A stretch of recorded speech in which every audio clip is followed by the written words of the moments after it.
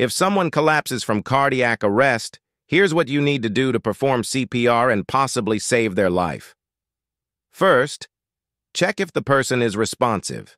If they're not, call 911 immediately or ask someone nearby to call for help and get an AED, automated external defibrillator, if available. Time is critical. Next, start chest compressions. Place the heel of your hand in the center of their chest, right on the sternum, and put your other hand on top, interlacing your fingers. Push hard, at least 2 inches deep and fast.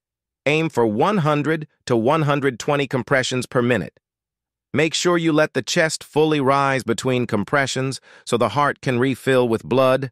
Don't take your hands off the chest for more than a few seconds, even when giving breaths or switching roles. If you've been trained in rescue breaths, after 30 compressions, give 2 breaths by tilting the head back, pinching the nose, and breathing into the person's mouth. If not, stick to compressions. Keep going until medical help arrives or an AED is ready to use. If an AED is available, turn it on and follow its voice prompts. These devices are designed to guide you step by step. You don't have to be perfect, just keep pushing hard and fast. Every second without action reduces the person's chance of survival, so don't hesitate.